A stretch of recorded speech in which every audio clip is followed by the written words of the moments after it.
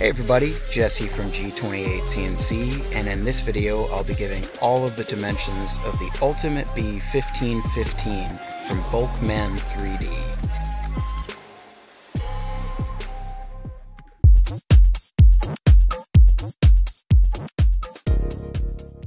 Alright, so one of the most common things that's been popping up on my channel for questions is what are the dimensions of whatever it is. So the total contact area on the table, the rail to rail, the full machine, so motor, which is the outermost part of the machine, to the gantry plate on the right, what's the travel distance of Z, what's the working area, what size table, etc. So I figured it was worth it to just do a video covering all of those things. We're going to start with what is the maximum area that the machine takes up, which is going to be the motor on the X all the way to the gantry plate on the right, the motors in the back up to this bearing block that's on the front, and then the Z motor down to the table. So that would be like, this is the maximum space that your machine's going to take up. The overall length here, X, Y, and Z maximum dimensions here. For X, we are at 169 centimeters. So 1690 millimeters. For Y, that is going to be the back of the motor up to the front of the machine, and that is 168 centimeters, so 1680 millimeters. And for Z, I've already homed this, so this is the highest that this is going to go, and I'm going to touch the end of this to the table, because that's going to give you how far off the table this is going to stand. So I'm going to give you an exact number. Just keep in mind that if you're building the full enclosure, you're going to want some clearance up here, because you're probably going to have a dust boot with a vacuum, and you're going to want to have some room up here for that vacuum hose or dust collector hose to be able to move around. So from table to the top of the Z motor is 70 centimeters, 700 millimeters. So that's your overall dimensions of the machine. The next question I had was, what are the dimensions of what's touching the table? So touching the table is going to be kind of right where this drag chain tray ends, right here. So this is touching the table all the way over to the other side of this plate that holds the block for the ball screw and actually attaches everything to the front extrusion and the C extrusion. And then kind of the same thing, the back, the motor's not touching the table. So this is just the area that touches the table. So for X, we've got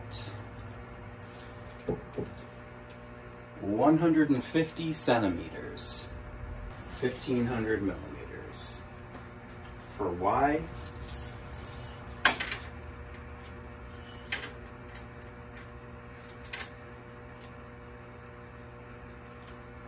we've got 152 centimeters. All right, so that's your area touching the table, physically touching the table. Then the last dimension that's been frequently inquired about are the working dimensions of the machine, and that's could vary a little bit based on some things that you set up. So if you have a big dust boot on here, you're going to have to move this over so that it homes a little bit earlier so it doesn't collide with the C-beam when that comes down. I'm going to home it, and then we'll see how much I can move this around.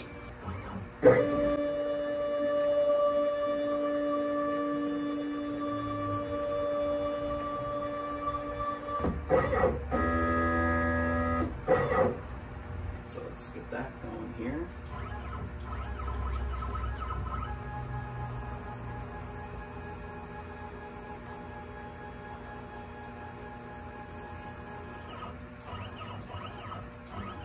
I am at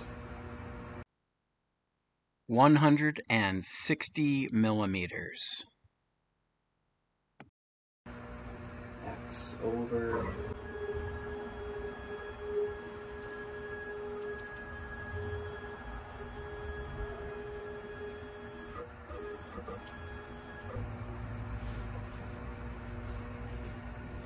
Pretty close. A little bit more. Just move these in.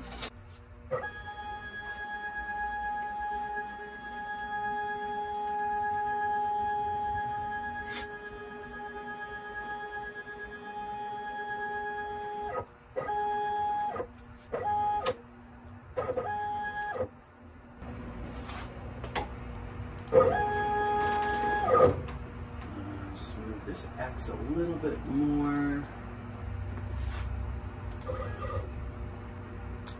I mean, I would comfortably say we've got, for X, 1,240 millimeters of travel. We've got 1,250 millimeters of travel. All right, and lastly, the dimensions of my table. We've got 173 centimeters by